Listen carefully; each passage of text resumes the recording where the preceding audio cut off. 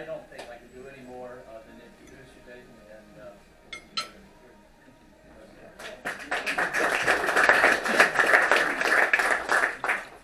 appreciate it. David might not say it, but he's also a Greensboro Rotarian. Yes. Wow. Who hasn't been there since 1960. So my name is David Holley. I'm the General and Artistic Director of Greensboro Opera, but I wear a couple of hats. I'm also the Director of Opera at UNCG in my 31st year. Well, thank you. It's really an honor to be in a place where I can hire and use singers that are at the highest of the profession, some from New York and from the Met, and then have our students who sing in the chorus and play in the orchestra and sometimes sing smaller roles and be right on the stage, hoping to be where these other artists are. So it's a great laboratory, actually, and they can learn more in a production than they ever could in a book. So the hat I'm going to talk about today is my job at Greensboro Opera. I've been the artistic director since 2013, and as I go through this PowerPoint production, this is old. We've actually got a new Prosperity 6 study. How many have heard that Greensboro's tournament town, right? Yeah. Right, it is? Yes. But the fact is, it's so much more than that. The arts play such a huge part in the economy of Greensboro.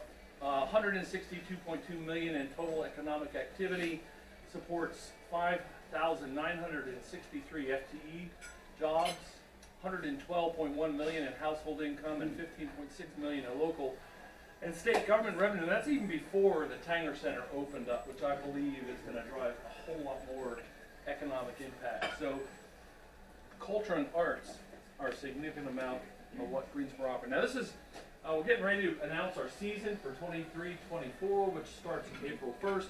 But this is just a snapshot of what we did this past year.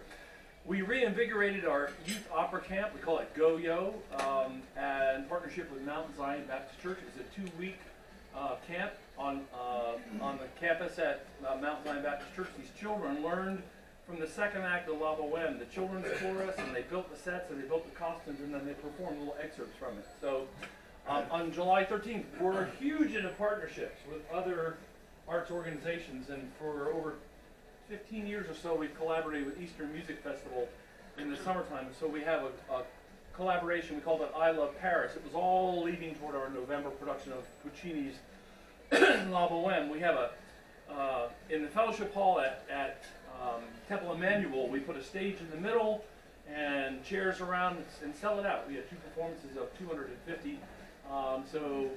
It's a less formal introduction to opera where we do some opera and musical theater. And then Je t'aime La Boheme, which means I love La Boheme. We did a fall gala at the Vineyard. That's Marty Kotis's Painted Plate venue out there on West Ridge behind Sprouts parking lot there. We did a gala, and then we did Puccini's La Boheme, sometimes thought of as the most perfect, famous opera. That was in November. How many of you got a chance to see La Boheme? Good, a bunch. And that was with David Pershall. He is baritone. It's all about relationships, my job. It's relating with artists, relating with the community, relating with the audience. David, I met in 2005 when he was a junior at Baylor University. I guest directed Johnny Schicchi, a Puccini opera, and it was the first opera he ever did. And I've watched his career as he's gone on. He went on to Juilliard and then singing at the Met. And because I had this relationship with him, I said, David, come do my Escamillo in Carmen. John, right? Yes. You asked for an excerpt from Carmen. Yes, sir. De cette odeur, je m'enivrai, et de la vie, je te voyais. There you go. That's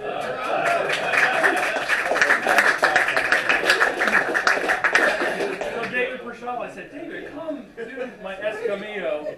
And he said, okay, I'll talk to my agent. I don't mostly do regional operas anymore. I just do the Met, and I'm over in Europe, but it's all about relationships. It's really important. So David's a really dear friend. And then I'm excited to tell you, February 6th through 8th. So now the first half is what we've done, and this is coming up.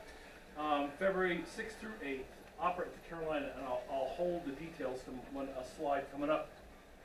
And then a Wellspring Chamber Opera. We also collaborate with Wellspring. If you've not been out to the Wellspring, Virginia Somerville Sutton Theater, it's a $12 million theater that they built out there in 2019, and we became an anchor tenant there. We've done Hansel and Gretel, we've done Amal, and the Night Visitors. We do a lot of education events out there because Wellspring really values the arts. And then March 30th through 31st and April 2nd, my UNCG Spring Opera is, because we have an official collaboration with you, with Greensboro Opera and the UNCG Opera Theater, we count that as part of the season. So it's a very active year, and that's a nice rhythm. So we have fun at Greensboro Opera. This is from a gala that we did in support of Pagliacci, which is the clown opera. Many of you are old enough to remember the commercial where the guy pours a bowl of cereal and his Rice Krispies run out, and he sings, "No more Rice Krispies! We've run out of Rice Krispies!" And that's from Pagliacci as well. So it was all clown themed, and so these are some board members. We just love to have fun and support the opera. So I also like to make opera accessible. So many people think opera is the fat lady with the horns and the breastplate singing at the top of their lungs in a foreign language. Well, we did Dawn of the Regiment. It's the first opera that they did under my leadership as the artistic director. And it's a story about a girl who grows up amongst a regiment of men. They all think that they're responsible for her, that she was orphaned. So they all take on the role as thinking they're her father. So we said, "Who's your daddy?" that was in the publicity. So we're trying to make it more, it's not inaccessible, and you'll see how we reach a younger audience. Porgy and Bess was one of the greatest things we've done. That was a year ago. What's the name? The 19th? Is it 19th? A year ago in 2 days, the 21st and 23rd. And Rhiannon Giddens, who just won a Grammy. She's a Greensboro gal, started the Carolina Chocolate Drops, won a Grammy with them, and then went off on a solo career. Now she's the artistic director of Silk Road, took over for Yo-Yo Ma, wrote an opera. She's just amazing. She came back and sang Best for us. We sold out the Tanger Center, 2 performances. It snowed on opening night as people were going back. I'm glad I could arrange that. It was really magical. It was great. So that was last year. Wow. It was a great show. It was a great show. Thank you. I appreciate that. God is good. But we've also done traditional operas like Mountain Butterfly. You can see beautiful photography. This is Vanderveen photography. He's my photographer, Bert, and his wife. Now here's Pagliacci. I love this photo. Can you see that? You can't. I love this photo because I think this is how we all felt during the pandemic. No! So this is the Commedia dell'arte characters in Pagliacci. Both the baritone and the tenor each sung at the Metropolitan Opera. Richard Zeller and Joel Sorensen. Joel Sorensen is a grad of UNCG, so it's just a really cool way that I'm able to, my worlds collide. Sydney Outlaw, this was in Rossini's La Cenerentola, an adaptation of Cinderella. So you can see the beautiful costumes and scenery and all that we're able to put on stage. Again, also Cenerentola. Well, let me get through this because I really want to get to. So those are productions. Woo, lots of Cenerentola. All right, this is really cool. Opera at the Carolina, which happens on the 6th and the 8th of February. It's in 3 weeks. We bring every Guilford County 5th grader down to the Carolina Theater, and they get to see a live production, or somewhere 6,000 kids on the 6th, 7th, and 8th. 1,000 kids at 10:15 do a show, and then move them out, and 1,000 kids at 11:30 will get to see a show. Maybe the very first and only time they get to see a live theatrical production in collaboration with the Guilford County Schools. It's the UNCG Opera Theater. It's my students that produce the show. And this is one of my favorite photos. You got a kid coming off the bus and running into the theater. I know that so many of these kids think, oh, we're going to go to the opera. We're going to go to the opera. But I make it fast and exciting and relevant and hopefully change minds. And they may not become opera singers or opera performers, but at least they might appreciate it and they might remember it years down the road, wow, I remember seeing that opera. This is really special. We not only put on a 45-minute cut-down version of a full opera, like in a few weeks I'm doing Hansel and Gretel by Humperdinck, and it's a 90-minute opera, but we're reducing it to 45 minutes. But before that, we have a little 12-minute opera. It's called Write Your Own Opera. So the fourth graders last year in April, May, and June submitted stories to me, creative writing stories. So the school system loves it. It promotes literacy and writing and vocabulary and all. They submit stories to me, and I choose the best one. I turn it into a libretto, which are the words of an opera, and I pass it off to one of my colleagues who's a composer at UNCG. I've got two of them, Rotary and Mark Engebretson, and they write this little opera. So that the child that wrote the story in fourth grade, they come in fifth grade and they get to see their story and turned into an opera. So it's really cool. So that's Barbara Peters right there with Janet Henley, who was our president. And I just explained that. That's exactly what I just explained. But there's a little child, Lily Leach, that was a few years ago. And we have a VIP reception. She gets to meet Barbara Peters. Her family was there. She saw her name in the program. She gets a little medallion and a certificate. It's one of my favorite things during the year. That's the SB for the beer. That's my father, actually. That's 20 years ago. But these kids, you can see, they come and they're excited and they're prepared by their teachers, and they say, okay, we're going to go see an opera today, and it's very interactive. I meet with them. I bring the child that won up on stage, and they're a rock star in front of their own kids. They're validated, and 1,000 kids cheered for them. It's really an amazing thing. And you can see the kids are just... The Carolina Theater used to have these seats that went, and I could always tell if they were bored. You'd hear, so that was my telltale sign. But you can see they are really, really grabbing and watching.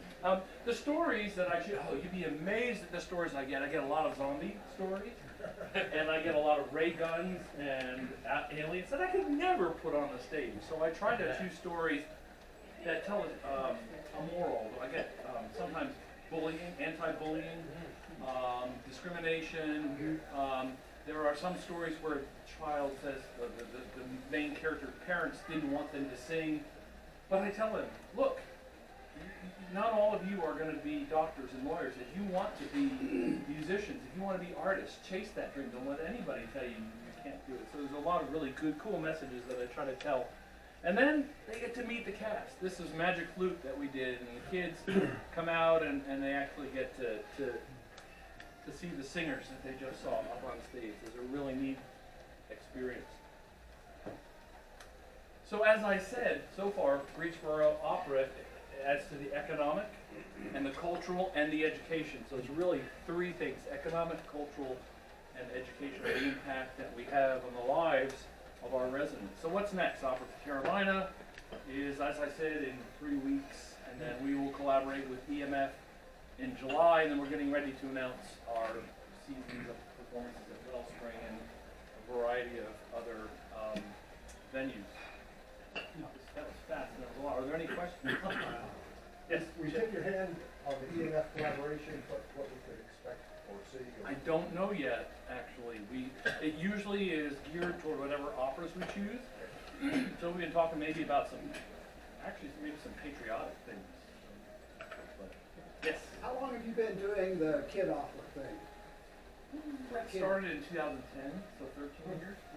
We've read about 13, 14 of I them. wonder where some of those kids are now. I do too. That's a really good question. Now you're right. They might have decided this is what I want to do.